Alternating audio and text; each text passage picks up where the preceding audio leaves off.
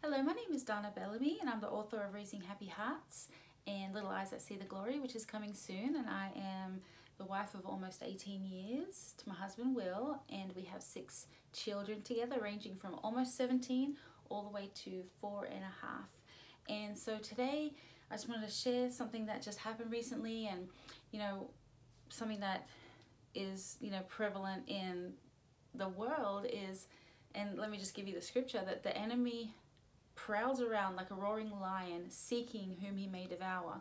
And the sad thing is, it's not just adults that he seeks to devour, but it starts as children, that he tries to devour children before they're even born, and he tries to bring different agendas in that don't allow for procreation, or he gives women this idea that being mothers is somehow not something to aspire to, and so they don't even want to have a family and have children, or to abortion, to all up to from when they're born all the way as they grow. The enemy is trying to attack them in every stage, to stop them from fulfilling their destiny and to be the person that God destined them to be.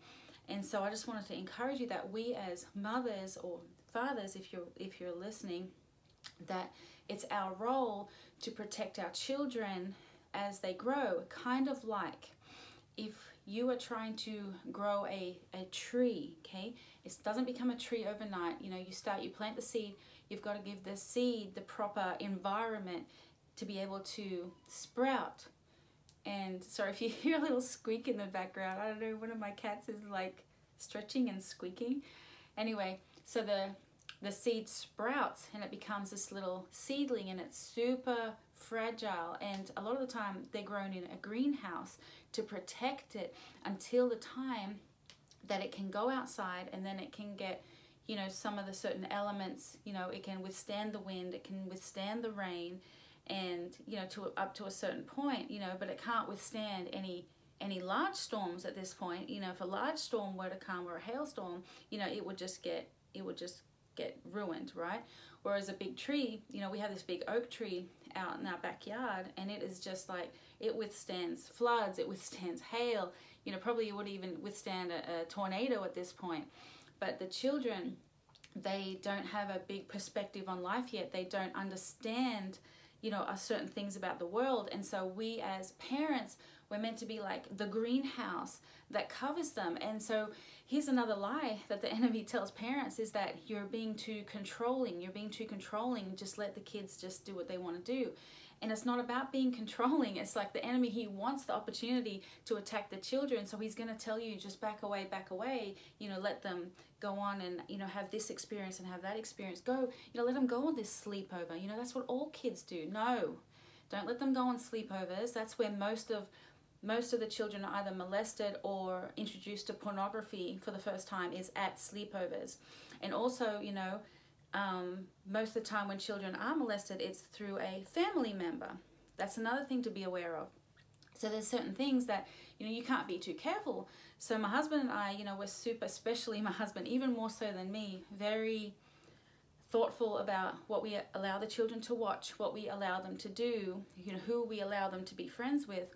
And so up until, my oldest 2 are teenagers, and they're only just starting to realize certain things that they've been sheltered from their whole lives, and they're really thankful that they were sheltered their whole lives. Like even my son, he said he didn't even know what a cuss word was or a swear word was until, he was 12, and that's a good thing, and so my children were raised in a holy atmosphere, in a really wholesome, place. And so when the enemy tries to rear his ugly head and attack them, they have a strength inside them and a foundation inside them where they're able to withstand the attacks of the enemy, and to be able to even come to us about it, and to share with us about things. And so we're able to help them. So like one of our children were dealing with something recently, and as a matter of fact, going back a little further, when my husband and I were still in Bible college, we had a professor, he spoke a word over us, and he said that you and your husband will spring every trap of the enemy with regards to your children.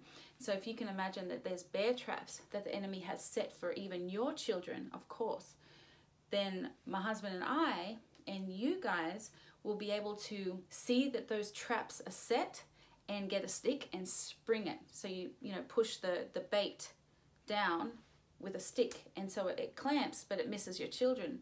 So I was talking to even one of my children today that, that the enemy had that bear trap for them. He had the bait on there. And when you're trying to catch a animal, you need to put something on the trap that they are going to be attracted to, something that they want. And so they have the bear trap, or whatever trap for whatever animal. You have the bait that they want so that they will go after the bait, right? So the enemy baited, one of my children, and to their credit, they realized that it was a trap because of their relationship with the Lord. And instead of going and taking that bait, they actually started talking to the Lord about it. And the Lord gave them a scripture, and the Lord was able to stop them from, moving forward in that direction. And then my husband actually woke up in the middle of the night, and he was thinking about this particular child and didn't know why. So the next day I was able to talk to that child and stuff, we were able to talk about things, and I was able to realize that the trap that the enemy had set for them.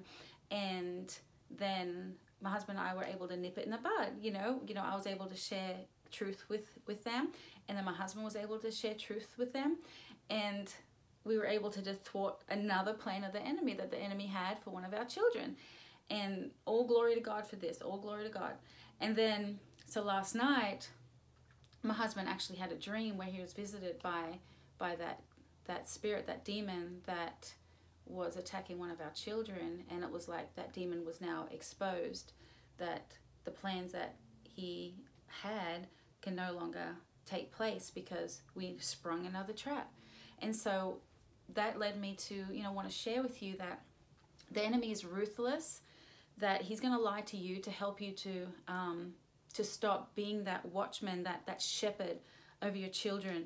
He's going to try different ways to get an inroad. He is a prowling lion. So he's looking for every opportunity, and he doesn't play fair, and he is super ruthless. And so we need to be super ruthless when it comes to him. We need to make sure that if our children get invited to somewhere, especially as they become teenagers, or even when they're little, if they get invited somewhere, just stop and just ask the Holy Spirit, yes or no, and see what you have peace about. And it's better to err on the side of caution. And then I tell my children, like, if I have to tell them no, I don't just be the no person. I tell them why I'm saying no. And then, but the thing is with me, I always try to give my children lots of opportunities to do things, and I bless them at every opportunity that I can, and so that they're not missing out. They're just missing out on falling into the trap of the enemy. And so instead of it being, me against them, we actually, because I share with them my heart and why I'm saying no, we are able to stand, together with a common goal, that this is the goal that we have, and we're protecting you against the enemy. And we want you to grow up whole, and to know who you are in Christ, and to know the Word of God, and to fulfill your destiny. And I constantly speak destiny into them. I'm like, this is what the Lord has spoken over you since you were a child. These are the words that are spoken over you. You have a high calling. You have a destiny. God has something amazing for you to fulfill. And so you need to stand against those plans of the enemy. You need to focus on the Word of God, and I'm speaking that over them. And so they see the bigger picture of everything. And it's just to God's glory. It's just like, it's just every time, a situation tries to rear its ugly head, like the Holy Spirit just quenches it, like he always has the answer. And it's just like, and now we have like 2 teenagers, and so there's, things that are coming up now that have never come up in the past. And God is still so faithful that everything that comes up, he has the answer for it. So I just wanted to encourage you that God has the answer for you. You don't have to stress about it. You don't have to worry about it. You can just be like, God, this is going on. what is your answer for it? And God will give you the right words to say. He'll give you the right prayers to pray. He'll give you insight, just like he did with my husband. Like, he woke my husband up at night and started speaking to him about things. So my husband, because he is the spiritual head of the home, a lot of the time the Lord will speak to him first about the condition of the house and the condition of our hearts. Because, you know, if there's something going on, you know, God sees everything. He brings it to our attention, because we are like the shepherds of the flock. And what the enemy tries to do is he tries to take one of the children and take them by themselves and lie to them and say, no one will understand, you know, your parents won't understand, like no one else is going through this, you know, it's just you and you're strange, or whatever the lies are. But the Holy Spirit will reveal it to you and your husband, so that you can pull them back into the flock and clean them up and speak truth and destiny into them, and, you know, bring everybody back into the flock, back into safety. And that's what we need to do as parents, is to do that, where we watch over them. And it's a super important job, and it's not a light thing, it's not an easy thing, but we can rest and know that God, he's walking there with us. Like, I would have just bombed completely as a wife and a mother if it wasn't for the Lord. But thank God I have him, and he helps me in my weaknesses, and he's with me all the time, and he speaks to me, and he makes sure I understand things, and he helps me. Like, if one of my children are struggling with something, he'll help me to notice it, and he'll give me the answer, and he'll help me to bring that child out of that situation. And so it's constant adjustments, you know. From the outside, you know, people may think, oh, you know, you're just the perfect family. And everybody has issues. Everybody's got issues. But the good thing is that you just can, as they arise, you nip them in the bud. They don't have to blow into these major things. You know, you see, okay, my child is believing a lie, or my child has a heart wound. I need to deal with that. Like my daughter, I think I shared with this already, but I definitely put in my book that she had a heart wound from when her dad had to get deployed to Haiti when he was in the army. And so it was crazy. The enemy actually lied to her, and she believed that he had died. And then when he actually came back, my husband had lost a bunch of weight. He was super skinny. He didn't look like the dad that had left. But she believed that it was her dad because I told her, this is your dad. And she was like, okay, so that's my dad. But then she carried that she had this wound that, you know, daddy's gone. And what made it worse was I gave birth to, I don't want to make this super long, but I gave birth, she was 5 and Jerome was 4. And I was giving birth to my third born. So I left to go to the hospital and didn't wake them up because my sister was there in the house. I left them with my sister and her husband, and she just had a baby like 10 days before that, her firstborn. So I went to the hospital. My sister was going to take care of Kira and Jerome. But what happened was Kira and Jerome got up and they didn't see me, they didn't find me, they didn't know where I was, and they had such fear, like they had a spirit of fear on them, like it lasted for about a year. They were afraid to be left alone. I couldn't even, after that, I couldn't put them in the back of the car and close the door and get in the front without them screaming like someone was like slicing them in half. It was bad. And then my mum helped me realize that, first of all, their dad had left, and I didn't realize, but Kira thought that he had died, and all of a sudden mum was gone. Like, and it just rocked their world.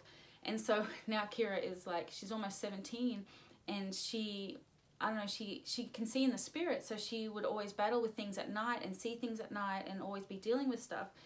And it was always a battle for her. And then the Lord kind of started talking to her, and she was remembering that there was something that she had lost in the past, and she was trying to think of what it was. And then the Lord brought to her remembrance that what she had lost was her dad, or so she thought. And so she started, you know, bursting out crying, and she came and spoke to me about it, and I was able to, you know, walk her through a healing prayer and to be able to, you know, get that healing and that closure. And since she did that, all of the, most of those manifestations that she was seeing every night stopped. So there was an open door for the enemy the whole time, and we didn't have any idea. But God is faithful, you know, he exposed it, and we were able to deal with it and bring that resolution. And I talk more about it in my book that's coming out. So I just wanted to encourage you that God is for you, the enemy is against you, but God is so much greater, and he who is in you is so much greater than he that's in the world, that God is able to help you to shepherd your children, even in this world, this crazy world that we're in these days, and like the access to just, you know, the stuff on the TV and the stuff on the internet and the stuff on the phones, and just you know, he's going to help you to just navigate that minefield for your children, to help them to be able to grow up holy and whole, even in these times that we're living in right now. He's able. So I just want to encourage you with that. And I'm just going to end with a prayer. So for all the parents that are listening, and even if the children are listening right now, all the children, I just take power and authority over all the power of the enemy, and I cancel all the enemy's assignments against their children right now in Jesus' name. And I command the host of heaven to war on their behalf and to tear down any and all strongholds, plots and plans of the enemy, and expose the enemy right now in Jesus' mighty name. You go. And Lord, I just thank you, Lord, that you're turning things around, Lord, that you're exposing the enemy right now, that every plan that he has set in the darkness, Lord, that you will just expose it in the light, that you would give, Lord, every parent the wisdom to be able to spring every trap of the enemy as they get laid, and to be able to, Lord, give their children wisdom and instruction, and to help them to navigate their childhood and into adulthood, and to be those strong oak trees, Lord, that you destine them to be, Lord, that they will bear fruit in due season and be a place that animals and birds can gather their fruit and to rest under their branches. And Lord, I just thank you for it in Jesus' mighty name. Amen. Well, God bless you guys, and I'm sorry that this is a bit long, but hopefully it was helpful. And, you know, if you have any comments, any questions of me, you know, please just leave it in the comments down below, and I will be certain to answer them. All right, love you guys. Bye.